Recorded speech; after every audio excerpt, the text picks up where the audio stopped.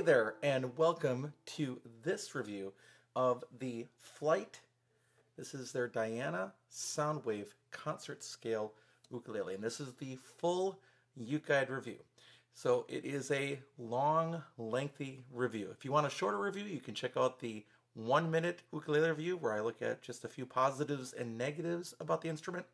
Otherwise, you can check out the chapters below and jump to parts of this review that matter to you, or you can look in the description below and also click to the different parts of the video there. Now, I just want to talk a little bit about this instrument and talk about how I got it so that that's all out in the open. For about the last 6 months or so, I've been working with and for Flight at various times. I consult them in educational matters, and I also do some technical writing for the company. So as a result, I am able to purchase instruments at a discount, basically at a dealer price, and I do, again, work with and for the company.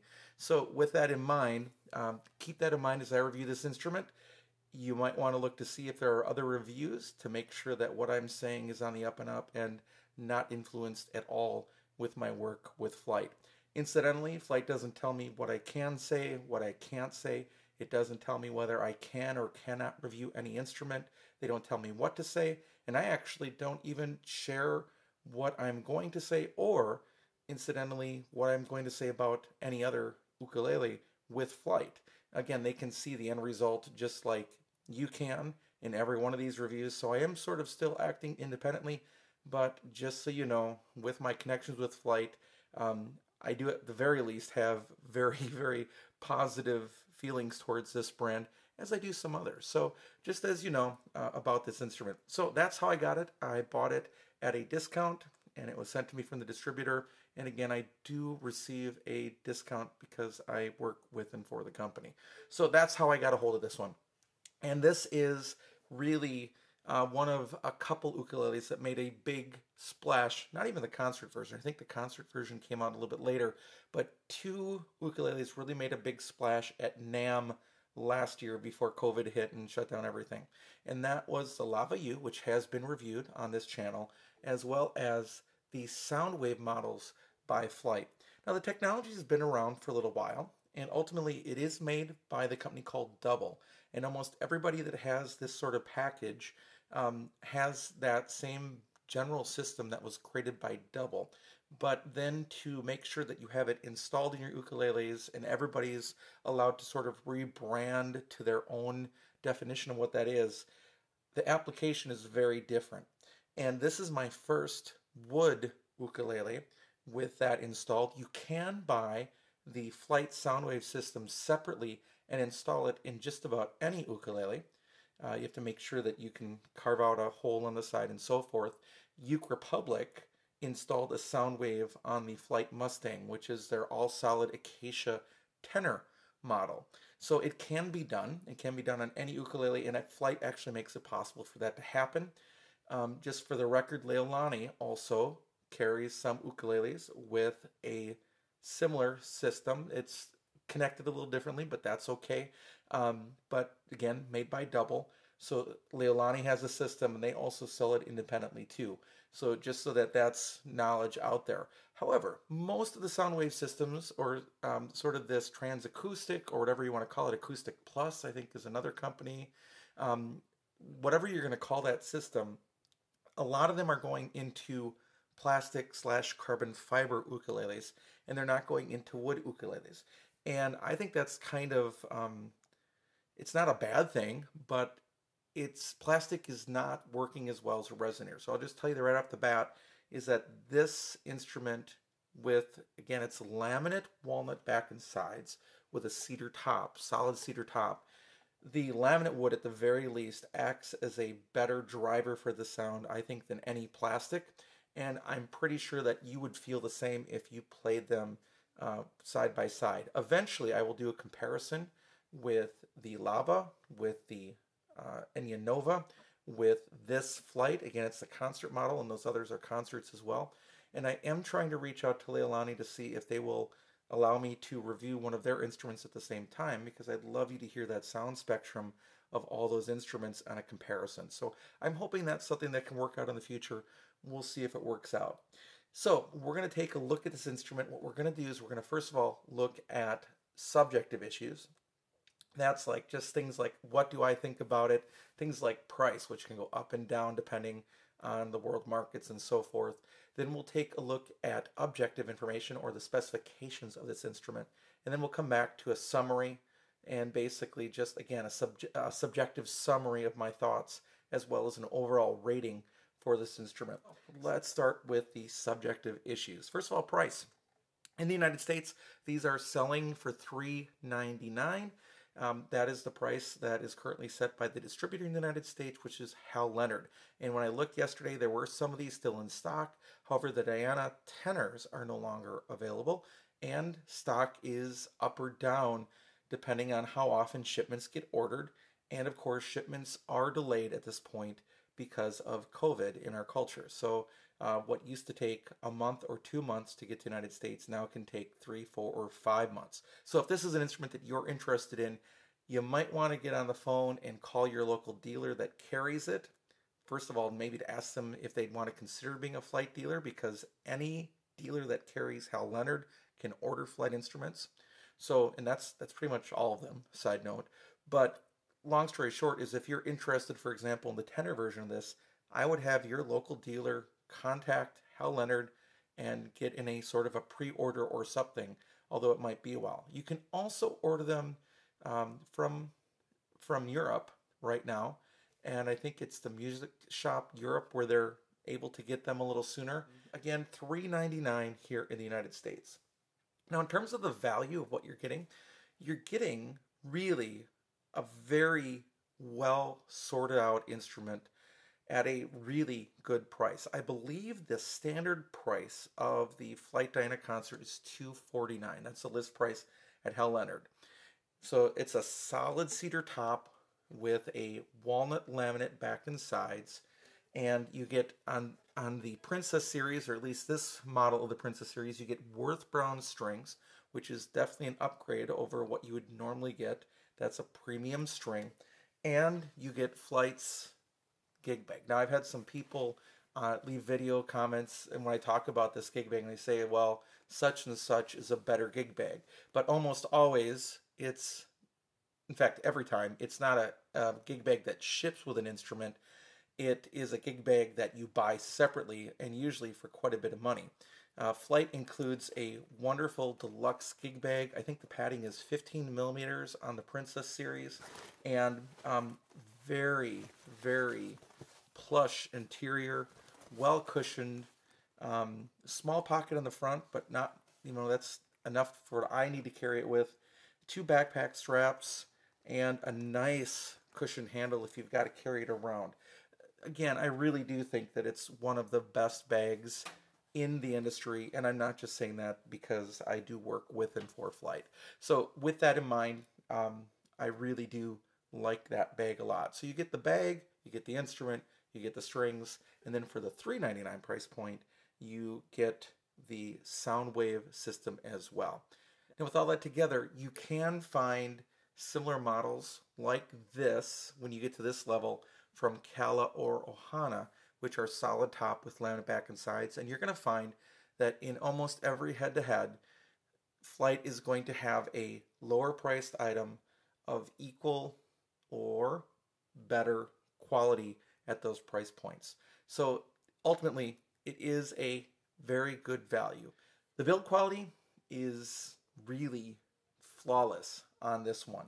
So one of the things I can tell you about this one is that it was just sent to me and nothing special was done to it. It wasn't sent to a luthier to have it checked before it was sent to me, and it is basically a flawless instrument. Some really nice touches are that it has a satin neck. So there are a lot of people that don't like gloss necks. They complain about it all the time. You see it in the ukulele forums. So it has a satin neck, which the shape, and we'll get to the shape later with playability, is my only negative about this instrument that would keep it from being my one and only ukulele. Otherwise, it is flawless on the outside. It is so well, cleanly put together. The finish is excellent. It's incredibly well put together. Now, one of the things I like to do is I like to put really an endoscope inside the ukulele and see what's going on the inside. I call it the Uke Cam. Sometimes I'll call it ukulele diving. So let's take a look on the inside and see what we're seeing. Let's take a look at the inside of the Flight Diana CE Soundwave concert ukulele. This is made out of solid cedar and laminate walnut back and sides. So let's go in here and take a look and see what we've got. So there is our tail block, and as you can see, it has the jack connected to it. Up here, if we can get it low enough, there's our bridge that does not run the entire length of the ukulele. In fact, the bridge stops with the slanted vertical braces. So there are 3 vertical braces going up and down. Just looking at the rest of the build of the ukulele here, it's pretty clean. Basically no glue mess whatsoever on this instrument. And you can see the laminate walnut back and sides, and then you can see the texture difference with the solid wood up here. If I can get enough of an angle without there we go. You can see the grain of the solid wood there. Now over here is the Soundwave unit, and we're just not going to get a good picture of the inside of that. Now you can also see right here is the speaker, that's the actuator that makes the sound happen on the inside. So that's what vibrates, giving you the effects on the inside of the ukulele, using the ukulele's own acoustics to amplify that sound. All right, let's take a look at the upper bout of this instrument. All right, here we go. Taking a look at the upper bout. A little bit of glue there, nothing to worry about. There's your neck block right there. There's that support piece. And then right there is the controls for the Soundwave unit as we kind of just scroll by it. All right, and that's a look at our Flight Diana Soundwave concert ukulele. All right, so we're back. Quite honestly, I don't see many builds cleaner than that when it comes to an ukulele. That's as good as anybody is doing in the industry right now. So very, very clean on the outside, very, very clean on the inside. I like it a lot. It's well done. Now, in terms of appearance, really, there are a lot of neat things happening here, but it also has a sense of traditional to it.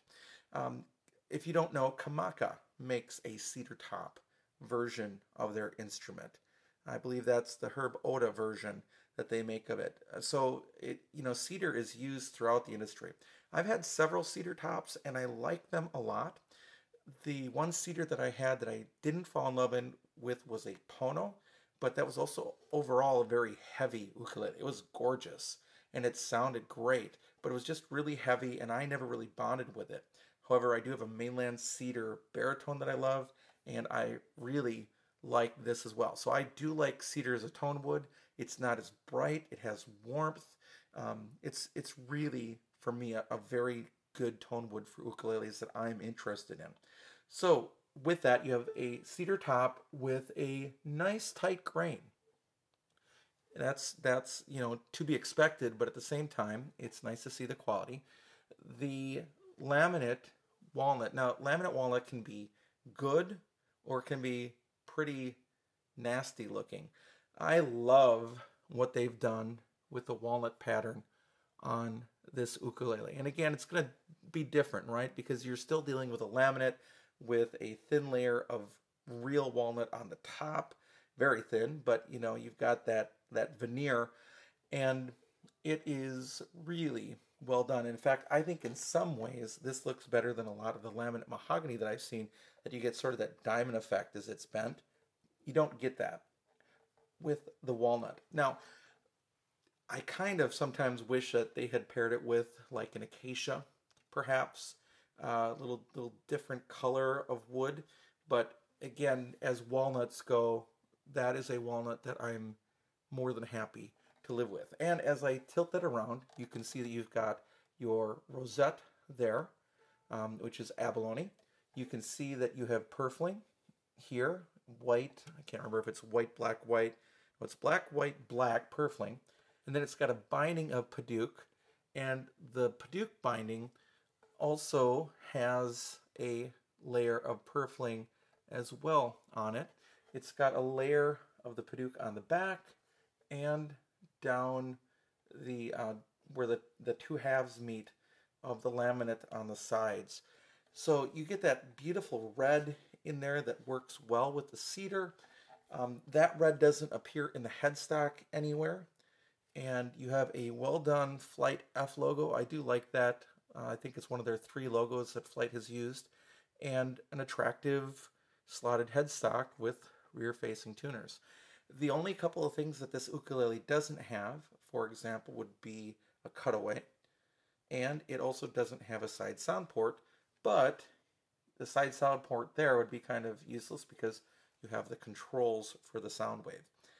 So overall, it's a really attractive ukulele with quite a few appointments. It doesn't have every possible appointment, but it is really well done, and still when you play it, you have the sense that you're playing sort of a classically influenced ukulele, and that's really nice. Now in terms of availability, it can depend on what's happening with shipments. I'm just going to say that they're available and that you can order one right now if you want to. Just remember that under COVID, shipments are slowed down a little bit, and you are at the mercy of how often Hal Leonard, as a company, stocks and restocks their supply of ukuleles to send to distributors. Now, in terms of playability, let's talk about a few things. First of all, it has a little bit wider nut than many ukuleles and many concert ukuleles.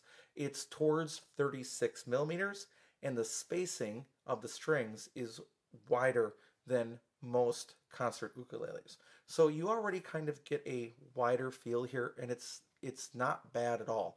I get very used to playing 35 millimeter nuts, but this is a little more spacious. It has, along with that playability, a really good setup. The action at the first fret was 0.5 millimeters, which actually a little bit less than that, which is exactly what I'm looking for, and the action at the 12th fret is 2.5 millimeters. As I mentioned earlier, it does have a set neck, which many very intense ukulele players would want. So it has that satin neck, which feels nice in the hand. And the one negative for me of this instrument, and it's a really weak negative, but it's the case, is that it has a very traditional C shape. I would love to see the neck, either get smaller quicker, have less of that sharp C angle, and bring that in, sort of a reshaping of the neck a little bit. I think I would like that better, especially with the wider neck. I'd like, sort of a feeling of being a little thinner too. Now, I haven't done the studies on that, so I can't tell you whether perhaps this is the exact formula of a thickness of a neck that they need in order to sustain a slotted headstock. I don't know that. But that is my thought as I think about this instrument and what would make it better for me. And that's the only thing that make it better for me is I'd like a little thinner neck profile, especially on the top of the neck. Now, in terms of sound quality, as you heard at the beginning of this video, it's warm and it's balanced. It's not overly bright, and there is quite a bit of sustain.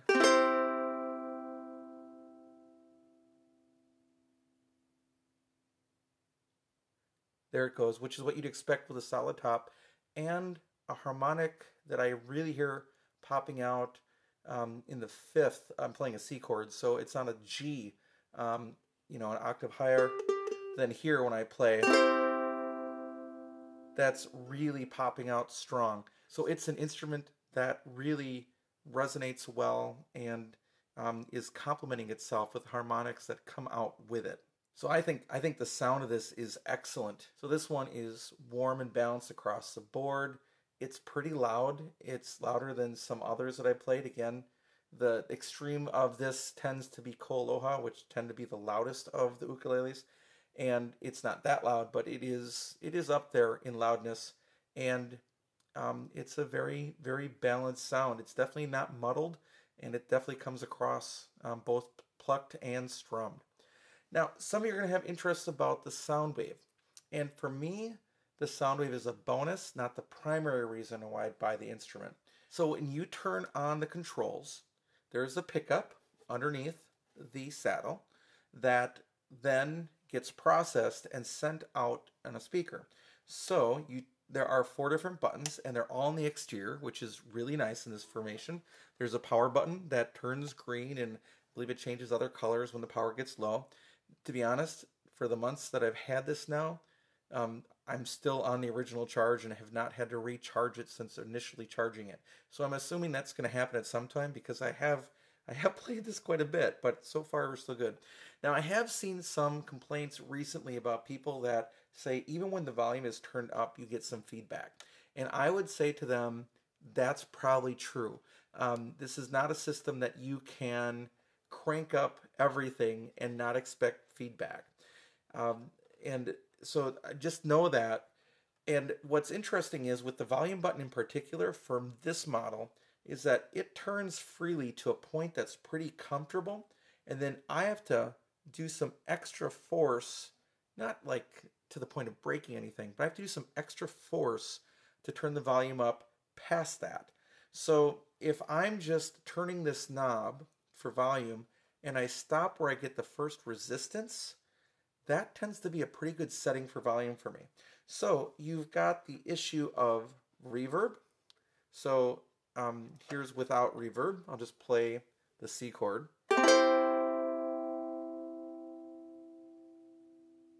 And already an amazing sound, but put on the reverb. And you can hear it. And you can hear it louder than, for example, the Unova. You can hear it louder than the Lava U because of wood. I'm like 90% certain of that. Then you've got delay.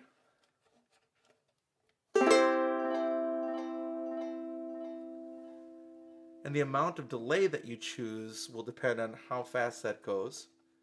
You can hear how I'm getting just a touch of feedback at that point with the delay. So then I bring the volume back just a touch. And then there's a chorus mode. And a chorus ultimately adds warmth to the sound, but the way that my college professors, actually my doctoral professors, described it was chorus is what you do when you're imitating basically kind of the human voice by putting wrong pitches or just slightly off pitches amongst the right pitches. So you end up with what we call a chorus effect. It becomes a more full sound because it actually has more incorrect pitches in it. That was how my doctoral professor described chorus. But here is the sound without chorus and the sound with chorus. So it kind of adds some more depth to the sound and some more waviness. So the cool part is that if you use the Soundwave, if you externally amplify it, those same effects come out of the Soundwave. So it eliminates the need for a number of pedals. It eliminates the need for you to necessarily have a sound engineer. Now, the one criticism I have for the Soundwave is that I wish that the delay had notches as you turned it, so you could memorize how many notches you had to turn the delay to get the certain amount of delay that you wanted. With delay, since it's a beat pattern time, it'd be nice if there was a notch as you turned it to adjust that. So that's really the sound issue. It's really excellent sound. It really works very well. Can you hear the effects like at a campfire? Probably better than the Unova, better than the Lava U for sure.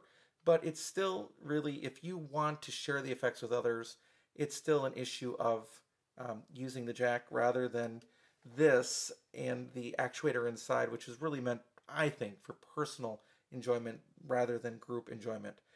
So with that said, I like to use an app called Tonal Energy Tuner.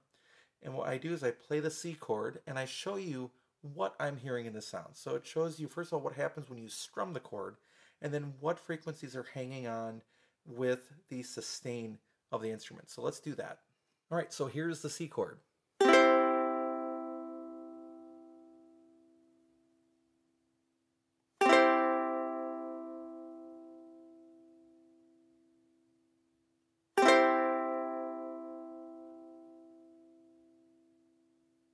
So what you see happening there is you see that all sorts of frequencies are lit up across the spectrum as you play. So it really is a warm sound. It's covered from highs to lows.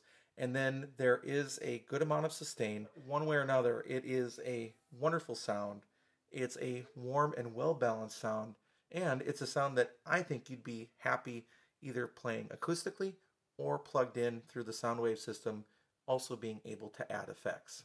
All right, now that we've taken the time to look at all those subjective categories, let's take a look at the objective data for the instrument or the specifications. It is a concert instrument with a 15-inch right on the button scale length. It has 18 frets, 14 to the body. There are side position markers and of course front position markers with just that traditional dot scheme. The body style is a traditional double bout with a solid cedar top, laminated walnut back and sides. The fretboard is purple wood, as is the bridge, and the bridge is a tie bar bridge. And one little extra thing I like about the bridge is it does have the little ABS strips there that will keep the wood from being damaged or dug into with string changes, as I see happens on some of my other ukuleles from time to time. It is not a radius fretboard. The nut and saddle are bone, and the saddle is compensated to allow for better intonation. The finish is gloss, has fingerprints all over it right now, with a satin neck. The overall length is 24 inches, and it weighs 1 pound, 7.5 ounces, even with the electronics in it. The tuner type are gold rear-facing tuners. They're unbranded. They work very well. The action at the first fret was less than 0.5 millimeters, and the action at the 12th fret was 2.5 millimeters, dead on for what I'm interested in. The nut width is 35.83 millimeters, so basically 36 millimeters. The space between strings at the first fret, something else that I measure, was 9.54 millimeters between each string, which is wider than 35 millimeter nuts all the time.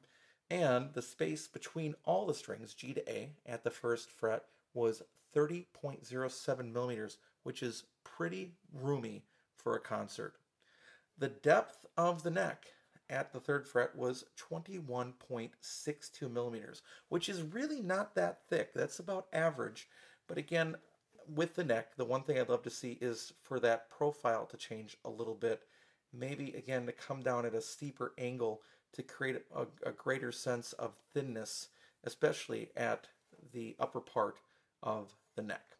All right, now that we've looked at the objective data, let's summarize the instrument. This, again, is the Flight Diana Soundwave Concert. It's part of their Princess series, and it's on the high end of the catalog of what Flight offers at this point. So the Princess series has a solid wood top with laminate back and sides. Some offer the Soundwave. Most, I believe, have a string upgrade, such as this one with the Worth Browns. And then you do have another layer at Flight, which is called their Royal series, which are all solid ukuleles. They're solid top and solid body as well. So it is on the higher end of Flight's price point as well. So at $399, that's not a cheap purchase. This is not a $60 ukulele kit that you buy off of Amazon. So at $399, I think you would have a very hard time to find a better value on an instrument with these features than with any other vendor, and still have it be a vendor that sells through traditional means. Example, your local music store can order a Flight for you to buy, and you're not necessarily having to buy from Amazon. If you're interested in buying these from ukulele specialists in the United States, for example, I know you can order these from Mims Ukes. I think you can order them from the Uke Republic. And I know, for example, in the UK, you can order Flight through the Southern Ukulele Store and the Uke Room as a couple examples. So they are carried also by some of the fine ukulele dealers in the world if you want to go that way as well. So it makes it different than a traditional Amazon purchase. You're getting a great value from a traditional distribution method. Now, this cedar top, it looks great. The ukulele looks great. It sounds great. And the Soundwave is really an added fun feature. I don't think it's necessarily the one reason to buy it. However, I think if you're going to invest in this and you think there's any chance you're going to plug in the instrument down the road, I think having that option of the Soundwave is definitely worth the investment when you buy it. You could add it later, but why not get it at the price savings when you order it? So overall, it's really a winner of an instrument with or without the Soundwave, and I would definitely recommend it to you. Now what I do is I review ukuleles and I give them a rating between 1 and 5 ukuleles. Because this one sounds so good, because it looks so good, because it's put together so well, I would definitely give this ukulele 5 out of 5 as it comes to my scale. I think it's really good. Again, I only have one criticism at all of it, and that's a really minor discussion about the neck when, quite honestly, I put up with that neck shape from pretty much every other ukulele. But again, trying to be honest, that's the only thing that I would change about this ukulele. And if I was really that serious about it, I could probably take it to a luthier and have the neck custom worked on if I needed it to. So it is really a nice ukulele. So if you have any interest in this Soundwave model or the other Soundwave models, definitely check them out. They're a great value. It's a great feature on already great ukuleles. Thanks so much for joining me for this review. You can find the full UkeGuide review at ukestuff.info or ukeguide.info. And I hope you're having a great day, and I will be back soon with some more Uke stuff for you.